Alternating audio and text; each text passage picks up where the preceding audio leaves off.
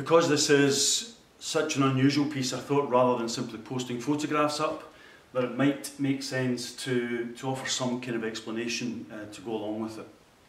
The title of the piece is The Deposition, and it sits within the context of my religious works, where I have taken religious stories and I bring them and reset them in contemporary modern day Glasgow. There's a whole series of paintings on the theme of the cross, the road to Calvary, and in each case what I've tried to do is to take the story and to strip it back, to take out the flowing robes and the beards, and present this within this modern day context. Depending on your perspective, Christ was regarded as an agitator. He was a terrorist.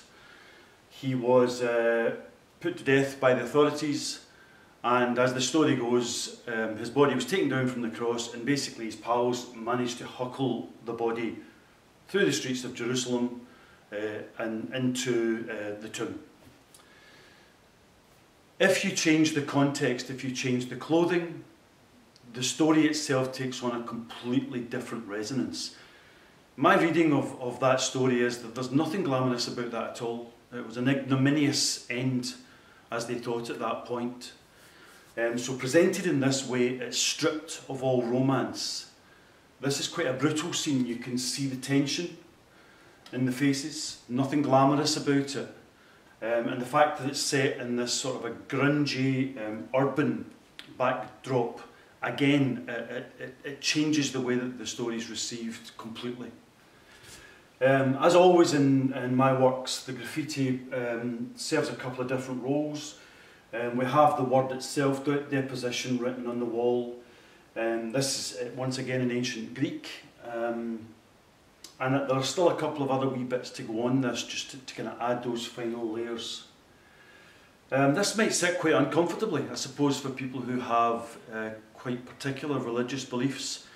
I think that it's easy to accept these stories if you think about them with, as I say, the flowing robes and the beards, but to actually have to think about this within a different context, to try and imagine that the story brought up to the present day, it changes things. As I say, this is one of a series of religious paintings that I've made, and I feel that this is perhaps actually one of the strongest. It's too new for me to be properly objective about it, but I feel that the various elements have come together really, really well in this, and quite apart from anything else, visually I think it's quite a feast. So I'm very happy with it.